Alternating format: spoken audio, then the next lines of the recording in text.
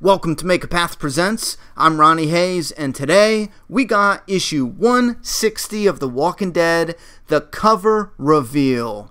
And this is part 4 out of 6 of the Whisperer War. We have part 1 in our collection, and keep in mind, each of these covers come with a connecting variant cover. With this one, we get the one with Rick on it. So this is pretty badass. But right now, we're going to take a quick look at the newest cover. This 160, we have Earl Sutton.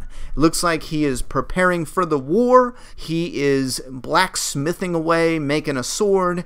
His apprentice is in the background. I believe that's his apprentice. And then we have a whole stack of swords. It looks like he's putting a sword back up, and there's a whole stack there. And then we got an epic look at Carl. This actually reminds me of, man, what was it? Issue 137? I don't know. I'll put it on the screen, but it reminds me a lot of that issue.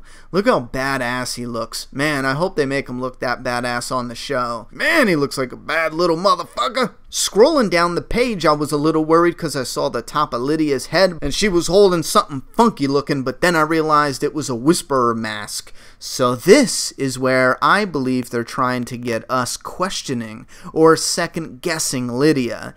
This could either represent Lydia questioning whether she wants to go back to that lifestyle and that's her old mask, a symbol of her old mask, or I believe it's to mislead fans into thinking that possibly Lydia is holding up her mother's mask, because if Negan took Lydia's head, that means that Alpha's mask is still back at camp, which is friggin' cool, because maybe, just maybe, Beta is smart enough to bring the mask of Alpha to her daughter under a truce banner or a peace banner and give her some misinformation, make it look like Alpha was, well, she kind of was protecting her daughter, and she was really demented how she did it. It's like seeing a really twisted mom being like, you're a shitty mom, but you sit there and cry and act like you love your daughter, so it's pretty twisted. So maybe Beta will try to twist her mind up, but I think this cover is misleading. 159 has Beta on top and Dwight on the bottom, so it's likely that if Beta is on 158's cover, maybe he does get in touch with Lydia somehow before they actually go to war, convincing her to turn against Carl. I think that's a little risky, I mean, from a story standpoint, because it truly feels like there's no real reason for Lydia, even with her mother's death. Her mother has been nothing but shit to her. Maybe she was good to her before we saw them enter the story, but it just feels like a stretch for Lydia to turn on Carl, who has been nothing but good to her. And even turning on them doesn't do anything. She would go back to a village that believes in raping her, essentially. So even if she was to betray the survivors, turn on them, give up some information to Beta and them, or even try to kill someone or open a gate, if she did anything to help them, she's helping them with the knowledge that once they win, if they win, they're just gonna rape her anyway. So it doesn't make any sense, in my opinion, for Lydia to help them at all.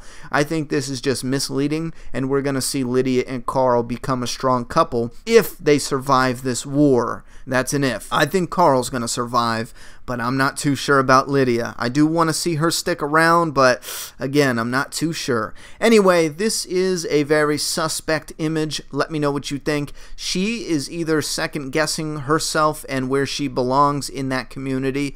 I can believe that. You know, this could be something that's just too nice from her. You ever see someone who is brought up poor, they're just trash and they're used to trash, and you give them something nice and they just throw it away because they just don't feel like they belong there? That could be the case with Lydia. Maybe she's throwing it away, but I want to see her pull through that and stay with Carl, stay with the survivors, and more important, stay alive. As far as the variant cover, these are done by different artists, but chances are this is just the artist's vision of the Whisperer War, so I wouldn't really look for clues in the variant cover. With that said, these covers continue to kick ass. I'm always impressed when they reveal another cover, and I am loving every one. And if you're a fan of the Walking Dead comic book covers, you'll be happy to know that I'm hard at work at finishing the very next comic cover video. I have the editing all done. I just need to add in the music, and we're good to go. So stay tuned for that.